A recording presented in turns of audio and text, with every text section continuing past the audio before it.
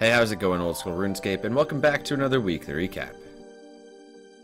And we kicked off this week with the announcement of RuneFest 2016, coming Saturday the 17th of September, and with a brand new venue in London. Old School Runescape will have a raids theme, as well as many exciting activities, including a last man standing tournament, meet and greets with your favorite streamers and YouTubers, and much more. It's definitely looking like it'll be an incredible event, so be sure to check out the link below for more information. Following that, we released a new dev blog on our proposed rewards to come with raids, including the Elder Maul and Elder Wand. And we're still gathering feedback from the community, so be sure to let us know what you think of these proposed rewards. In Twitter news, Mod Kieran tweeted out a handful of clue scroll statistics courtesy of Mod Porky.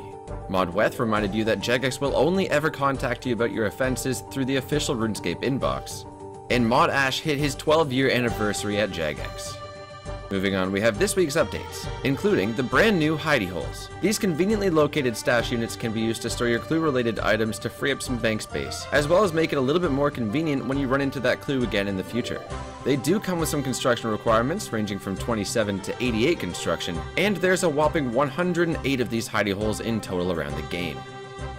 Up next, we have the Last Man Standing beta. With just under 2,000 invites being sent out, we saw swarms of players partake in the event, and we were able to gather plenty of solid feedback. We're currently experimenting with a handful of suggested changes, including randomizing spawns, better equipment, rewards for killing opponents, and the possibilities of single combat areas. And finally, players now have the ability to bypass the name change cooldown by using bonds, and the Pothole dungeon has received an expansion. So let's move on to this week's Q&A, where we discussed the early feedback from Last Man Standing, Master Clue Scrolls, and Mod Ghost showed off Mod West's work on the boss display cases.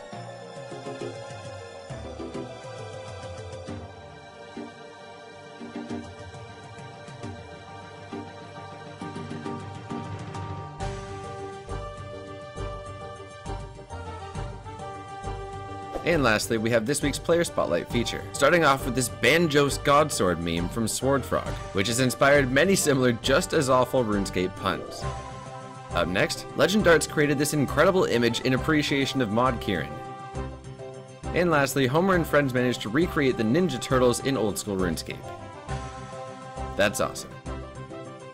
So that about sums up this week in Old School RuneScape. Don't forget to subscribe to keep up to date with the game, and aside from that, we'll thank you for watching, and we'll catch you next week.